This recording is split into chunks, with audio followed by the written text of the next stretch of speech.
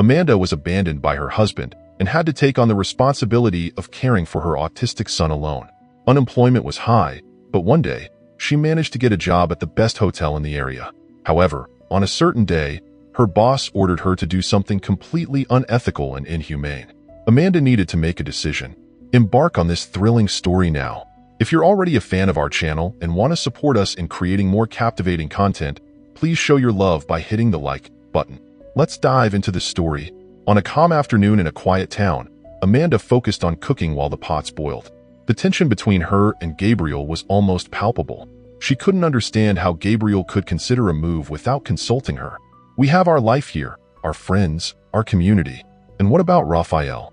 You know that since the diagnosis of mild autism, we have to understand that sudden changes are difficult for him, not out of whim, but due to a real limitation.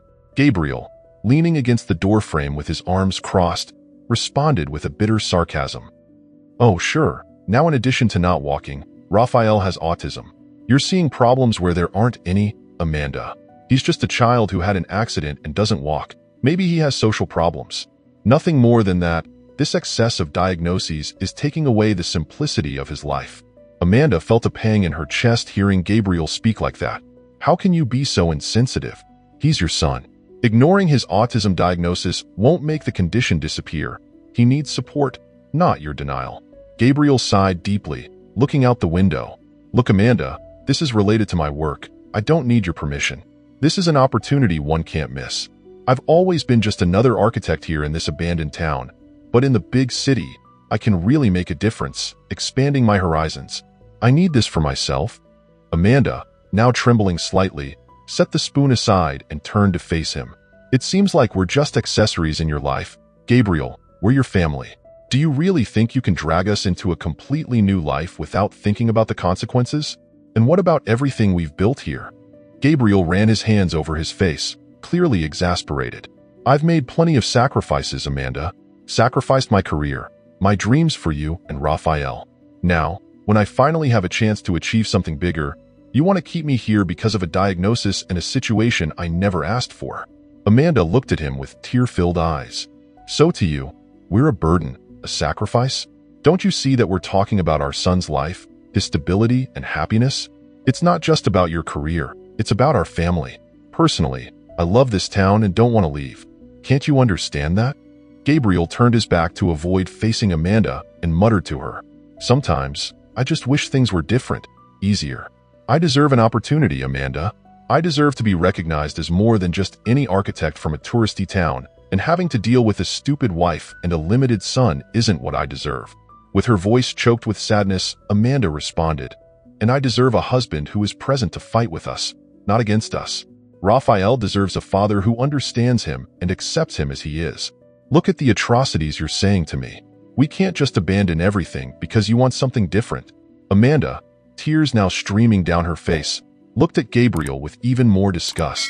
When did you turn into this monster, Gabriel? The man I loved for so many years would never have been so cruel. Her voice trembling with anger and sadness, she continued, I've made sacrifices too. I sacrificed staying at home to take care of Raphael. It was a decision we made together. How dare you use that against me now? And don't forget that if Raphael can't walk, it's because of an accident that was your fault. Gabriel, visibly affected but trying to maintain composure, replied firmly. I wasn't to blame for that accident, Amanda. It happened many years ago, and it was the other car that collided with us head-on. He ran a hand over his face, trying to control the emotion in his voice. You're crazy to throw that in my face after all this time. I know the accident itself wasn't your fault, Gabriel, Amanda replied, wiping away tears, but her voice still trembling. But Raphael lost movement in his legs because you didn't secure the chair properly and lied to me about it. That's something we can't ignore, as we're talking about facts. Gabriel shook his head in frustration. So you'll always come back to this point if you hold on to so much resentment about it. Why didn't you leave me earlier? This marriage has been over since that day, since the accident. Do you really think I'm to blame? Even today, how do you think your life would be without me? You clearly couldn't keep a house, let alone this apartment. Feeling a surge of indignation, Amanda confronted him firmly. Don't you dare belittle me. I do everything for Raphael, our son. Everything I do is to ensure he has the best possible future, to be strong and independent despite any adversity. With a look of disdain, Gabriel replied, "You think you're helping Raphael, but in reality, you're limiting him. Not just because of his legs, but being a problematic mother, you're creating a world where he's just a victim, where he'll never learn to be independent." Amanda, now sobbing, spoke openly through tears. "You have no right to insult me like this, to insult our son. I love Raphael more than my own life. Everything I do is for him, so he grows up knowing he can overcome any challenge with or without help. The difference is, instead of giving in and pretending problems don't exist, I face them and help our son. And don't be fooled by my tears. I'm not just any woman. For my son, I'll work at anything, Gabriel. I'd never leave him helpless." Gabriel looked at Amanda with a mocking and disdainful expression. "You work? I didn't know that was an option. So here I am being an idiot paying for everything while you could be working. Raphael spends most of the day at school, an expensive school that I pay for, by the way. It all makes sense, Amanda. You should be working since you're such a warrior." Amanda felt anger rise at those words. "You're ungrateful, Gabriel. I probably work more than you. I'm on duty for this house 24 hours a day, to keep everything clean, to prepare your meals with all the dietary restrictions you need, to take care of Raphael. And you still have the audacity to complain about the cost of your son's school, given his limitations. What else could we possibly do?" Gabriel let out a bitter laugh. "Ah, that's rich. Since I'm marked as the villain, might as well make the most of it. I'll let you know, I want a divorce.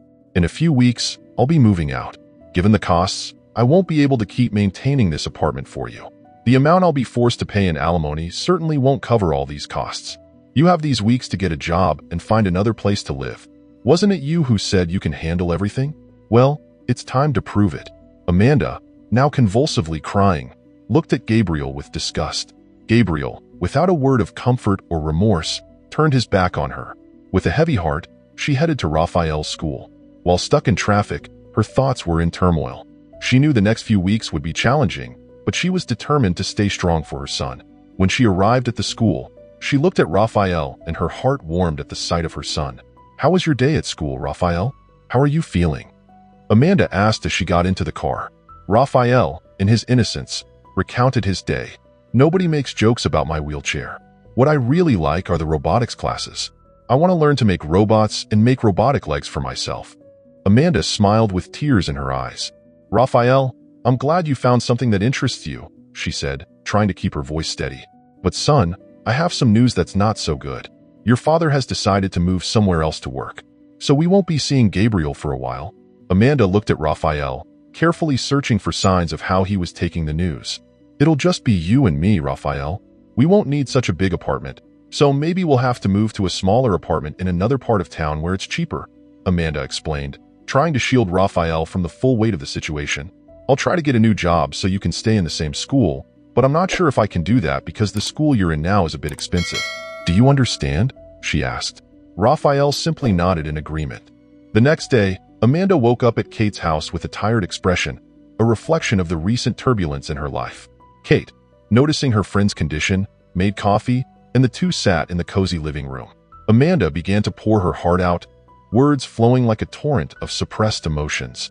Kate listened attentively. "My only concern is Raphael," Amanda confessed. "It was so hard to find an inclusive school that would accept a wheelchair-bound student with Raphael's limitations.